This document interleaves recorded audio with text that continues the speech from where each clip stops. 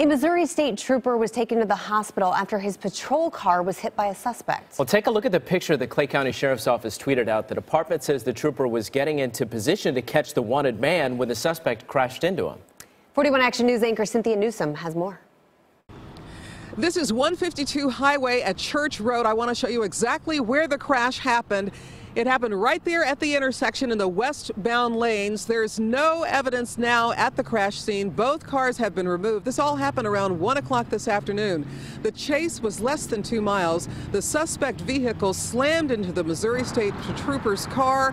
Both vehicles had serious damage. Now, the chase started when the Clay County Sheriff's deputy spotted the vehicle that was reportedly involved in a theft at the Walmart in Excelsior Springs. The deputy spotted the vehicle between Excelsior and Liberty. He checked the license plate. It came back because it's stolen.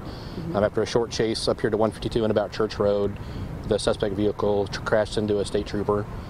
The Missouri State Trooper and the suspect were both taken to the hospital, and they're both expected to be okay. In the Northland, Cynthia Newsom, 41 Action News.